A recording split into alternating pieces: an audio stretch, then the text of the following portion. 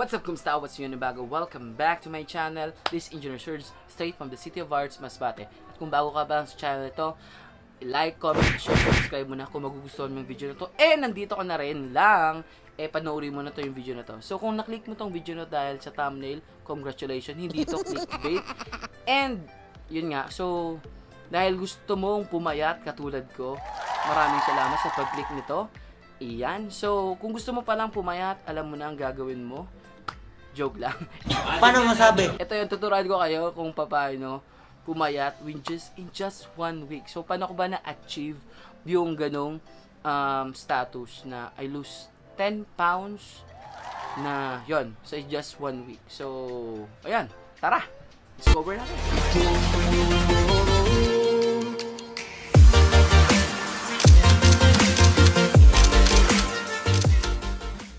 So, first step guys is ang ginawa ko ay nagkaroon ako ng dapat muna alam mo yung ginagawa mo. So, nag-research ako kung paano ba mag-lose ng ano. So, nag-try din ako sa expert, nagkaroon na ng coach sa nutrition coach, which si Coach I. Yan, si Coach I. So, siya dito sa amin. So, entertain niya which ang product hindi disclaimer lang, hindi siya sponsored. So, later ko na sasabihin kung ano yon. And then, so, una kong ginawa is, yun, naghanap ako ng trainer ng coach ko. So, and then, next is, kailangan focus ka talaga, desidido ka talaga siya gagawin mong pagpapayat. Kasi, kung wala lang din naman, masasayang yung paghihirap mo. Can we just talk? Yun, kung meron ka na noon, meron ka nang mag-aalala sa'yo, at meron ka na ding focus ka na sa goal mo. Ayan, so, yun na yun. Next is, i-introduce ko na sa inyo yung ginagawa ko. So, ang ginagawa ko guys ay nag-intermittent fasting ako. Intermittent fasting. So, ang ginagawa ko is 16 hours na fast, 8 hours na feed. So, ibig sabihin nun guys, yun, hindi ako kumakain within 16 hours and kumakain na ako sa 8 hours. So, meron lang range yung time na pwede ako kumain. So, ang sample ko nun guys is 12, kumakain ako, yun yung una kong meal. Kumakain ako nun. So, below 300 calories ang kinakain ko. So, ganon, na-search yun lang kung ano yung mga calories count and pwede nyong gamitin yung app na to. Yan, losej. So, hindi pa rin siya, disclaimer lang, hindi pa rin siya sponsored ng ano na to, ng video na to. Pero, eto guys, ay napaka-legit kasi makikita nyo yung calories count. Marami pang mga calories count app dyan, discover nyo lang. Pero ito yung ginagamit ko, losej.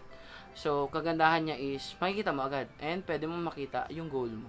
Yan, so pwede mo lagay doon mga iba-ibang mga goals mo, which yun nga, yung pagbabawas ng timbang. So, yun. And next is yung meal. Ito ka naman, yung pangalawang meal ko ay kumakain ako within 3 to 4 p.m. So, kumakain ako dyan. And next is kumakain ako ng 7 to 8 or 9. Yan, so ganun. So, meron lang akong 12 to 8. So, yung pinakalas ko is 12 and 8. So, meron akong 8 hours na feeding time. So, yun yung tamang term. Meron akong 8 hours na feeding time. And after nun, hindi na ako kakain. Pwede na akong uminom ng mga zero calories na mga tawag nito. Calories na drinks. Pwede akong uminom ng tubig, tsaa, yan. Pwede yan. Pwede akong uminom nun. And, syempre, konting caffeine kung gusto mo rin. Pwede naman yun. Kasi, basta as long as zero calories or mababang calories lang ang pwede mong ma-take. And yun, everyday, try mo doon, 300 calories ang cup mo. Kung pwede rin 300 to 400. As long as ganon guys, for sure, babawas ang timbang mo. Pero ang ginagawa ko, dahil meron nga, ay introduce ko yung product na to, which ang ginagamit ko din, which ang Herbalife. Yan, ito yan. So, ito yung Herbalife. So, meron lang siyang 90 calories. So, ang flavor nito, cookies and cream. Naubos ko na sa baba yung so bago to. Naubos ko na sa baba yung chocolate. Meron lang siyang 90 calories. So, kukuha ka lang ng 2 scoop nito at ilalagay mo sa shaker na pinoprovide din nila. So, sa shaker, yan, meron ka nyan. And lagay mo lang ng 2 scoop nito, lagay mo ng yellow, shake mo lang, and at saka tubig. And you're good to go. And syempre, umiinom din tayo na tong aloe tea, yan, itong aloe tea, yan. Aloe lang pala, yan, so medyo madumi na kasi, yan. Ito yung considered aloe. So, ito naman yung nilalagay ko lang na to is umiinom ako twice a day. So, yung serving nito is 3 cup lang ng cup full nito. So, ito yung cup. Ito, 3 cup nito. So, sa isang baso. So, 2 beses sa isang araw. And, ito naman yung concentrated na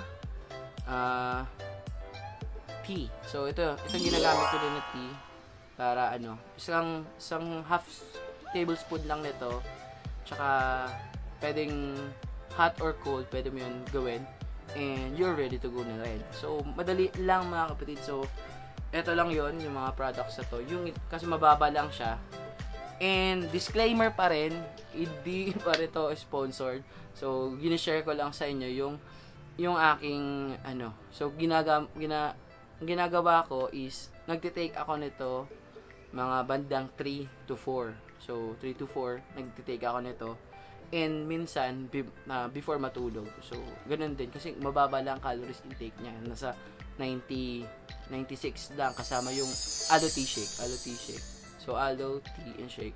So, 96 lang. So, napakaganda na rin kasi below 300 calories. So, na-achieve ko agad siya dahil una, ginawa ko yung mga dapat gawin and nag-research din ako. So, I hope na nakatulong to sa inyo. Disclaimer lang ulit, hindi ako health expert o kung gusto nyo, comment nyo down below kung tag nito, kung meron kayong mga puna or pwedeng i-share din na hindi ko rin alam. So, ito lang ay based from my experience kung paano ko siya na-achieve within 1 week.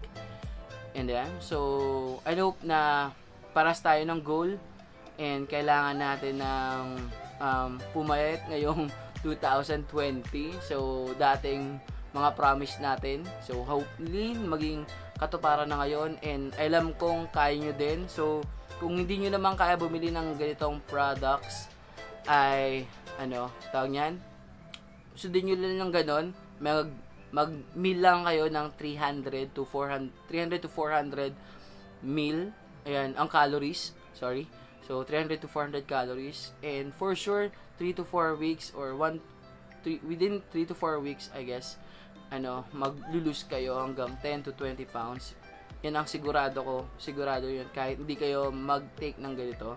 So, sa akin, tinitake ko lang to kasi maganda ang benefits niya para sa katawan ko and para din sa katawan nyo. So, ayan. So, ililink ko lang down below si Coach I sa Facebook niya kung gusto nyo at baka matulungan niya kayo. Ayan. Promotion na to, Coach I. So, ayan.